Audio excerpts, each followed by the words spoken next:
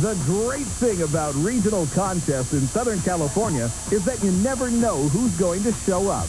National champions from other countries and great competitors from other regions of the United States are not uncommon and can dramatically boost an event's quality. This was certainly the case with the recent Amateur Grand Prix in Venice Beach, California. Jacinto Arce may be an 89-year-old who trains despite having a pacemaker, but Southern California bodybuilding fans still see him at just about every contest. Way to go, Jacinto! With gifted shape and symmetry, it's only natural that teenage winner Scott Rich looks up to such symmetrical bodybuilders as Dennis Newman and Lee Labrada. With a mother that's a high school principal, you can bet that his education comes before bodybuilding.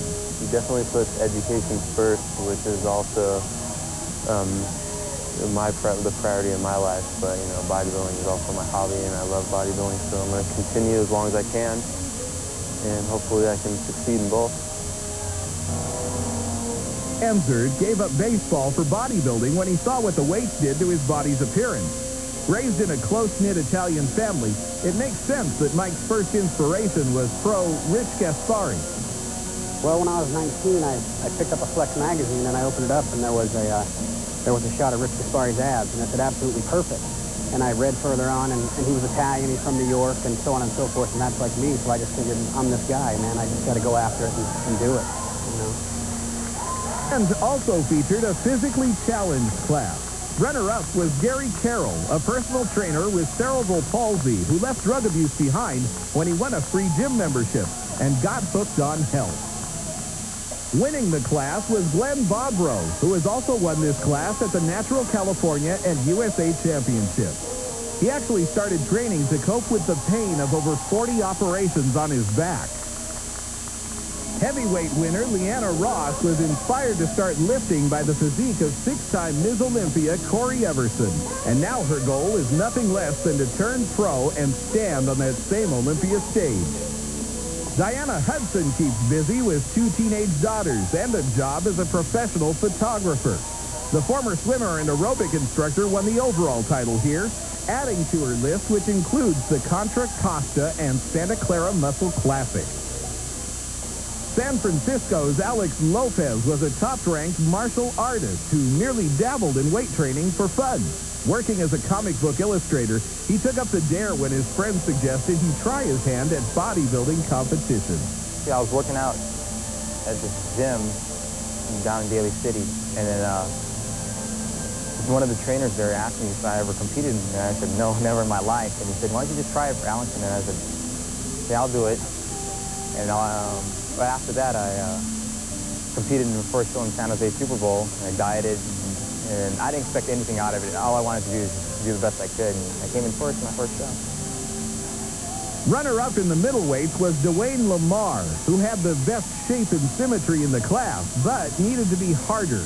Interestingly, he had won this class at this very contest 3 years ago. Romeo Villarino came from Seattle and had the crowd screaming with his dense muscularity and Tarzan-like long hair. Physique photographers all rushed to arrange shoots with this exotic-looking Filipino. Like Roger Stewart and Mike O'Hearn, Romeo has Muscle Magazine cover written all over him. He isn't just a handsome model type. He also has the physical potential to earn his pro card eventually. Runner-up in the heavyweights was former Mr. Israel, Ofer Samra. With great shape and symmetry, he could probably do better in bodybuilding if he only focused on training rather than acting. But do you really think he regrets appearing in Arnold's latest movie, True Lies? I met Arnold the first time in True Lies, and he was very nice. He was very helpful when it comes to acting or anything. And I had a lot of fun working with him and a lot of experience. The heavyweight winner was Steve McLeod, who flew across country from Maryland to compete in the Amateur Grand Prix. Ironically, he was the lightest of 7 heavyweights, yet due to his minuscule joints and perfect shape, he appeared the heaviest. Another unique thing about Steve is his humble demeanor, quite rare in the sport of bodybuilding. To be quite honest with you, I don't consider myself the typical bodybuilder. My mild-mannered ways is just the way I've always been.